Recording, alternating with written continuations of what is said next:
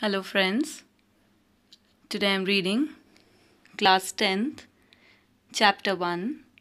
It's a poem by Vikram Seth, The Frog and the Nightingale. Once upon a time a frog croaked away in Bingle Bog. Every night from dusk to dawn he croaked on and on and on. Other creatures loathed his voice, but alas, they had no choice. And the crass cacophony blared out from the sumac tree, at whose foot the frog each night minstrelled on till morning night. Neither stones, nor prayers, nor sticks, insults or complaints or bricks stilled the frog's determination to display his heart's elation. But one night a nightingale, in the moonlight cold and pale, perched upon the sumac tree, casting forth her melody. Dumbstruck sat the gaping frog, and the whole admiring bog stared towards the sumac rapt, and when she had ended, clapped. Ducks had swum and herons waded to her as she serenaded, and a solitary loon wept beneath the summer moon. Toads and teals and tiddlers captured by her voice cheered on enraptured. Bravo! Too divine encore. So the nightingale once more, quite unused to such applause, sang till dawn without a pause.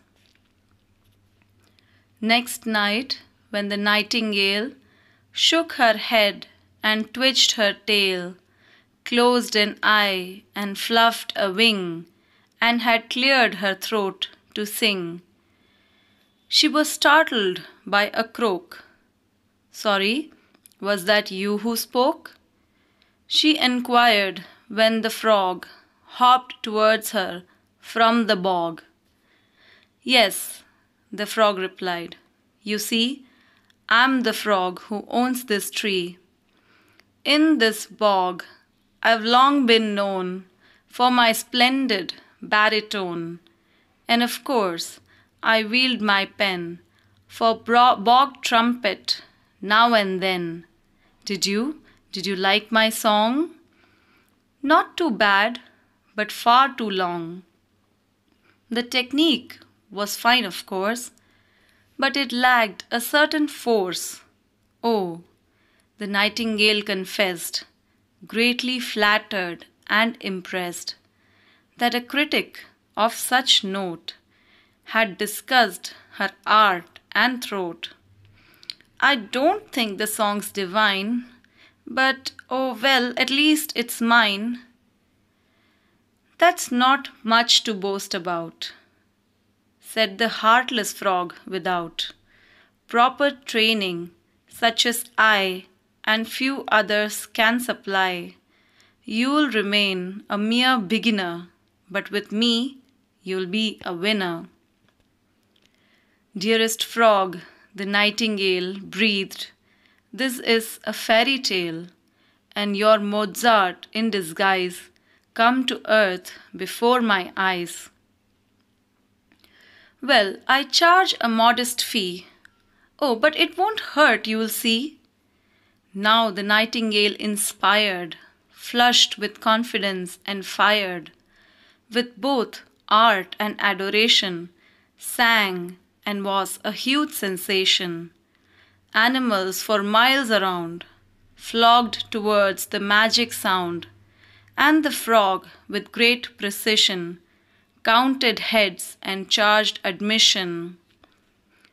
Though the next morning it was raining, he began her vocal training. "But I can't sing in this weather." "Come, my dear, we'll sing together. Just put on your scarf and sash. Ko-o-ah, ko-ash, ko-ash." So the frog and nightingale journeyed up and down the scale for 6 hours till she was shivering, and her voice was hoarse and quivering. Though subdued and sleep deprived, in the night her throat revived, and the sumac tree was bowed with breathless titled crowd. Owl of Sandwich, Duck of Kent, Mallard and Melody Trent, Martin Cardinal Mephisto, and the coot of Monte Cristo, ladies with tiaras glittering, in the interval sat twittering, and the frog observed them glitter with a joy both sweet and bitter. Every day the frog who'd sold her songs for silver tried to scold her. You must practice even longer, till your voice like mine grows stronger. In the second song last night, you got nervous in mid-flight. And my dear, lay on more trills. Audiences enjoy such frills. You must make your public happier. Give them something sharper, snappier. We must aim for better billings. You still owe me 60 shillings. Day by day, the nightingale grew more sorrowful and pale. Night on night, her tired song zipped and trilled and bounced along, till the birds and beasts grew tired at a voice so uninspired, and the ticket office gross crashed, and she grew more morose, for her ears were now addicted to applause quite unrestricted, and to sing into the night all alone gave no delight. Now the frog, puffed up with rage, brainless bird, you're on the stage. Use your wits and follow fashion. Puff your lungs out with your passion. Trembling, terrified to fail, blind with tears, the nightingale heard him out in silence, tried, puffed up, burst a vein, and died. Said the frog, I tried to teach her, but she was a stupid creature, far too nervous, far too tense, far too prone to influence.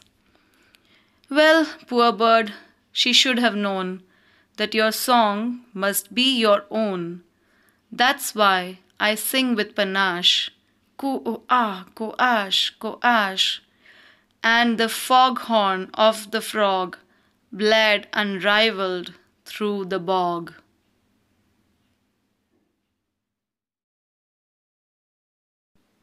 So friends, if you liked this recitation, please like, share and subscribe to the channel, and also hit the notification button so that you never miss any further videos from this channel.